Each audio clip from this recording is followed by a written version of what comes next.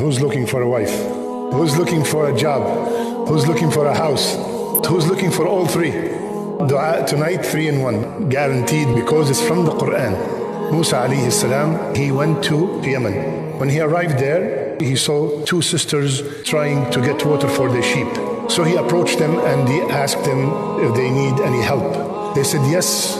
So he took the sheep, watered them, and he finished. He went under the shade of a tree and he sat down and he went to Allah Azza wa Jal.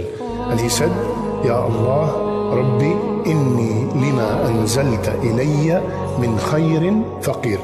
Ya Allah, I am faqir. I am in dire need for any khair.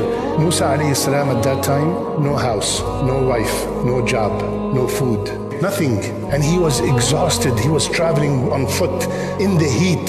So when he sat down and made the dua, instantly one of them came walking shy, modestly, and she said, my father would like to thank you and reward you for what you have done for us. Not only he got a wife, he got a choice. Choose one of my daughters. Did he get a job? 10-year contract. The wife came with a house and food. So one dua, if it's coming sincerely from the heart, Allah subhanahu wa ta'ala will answer.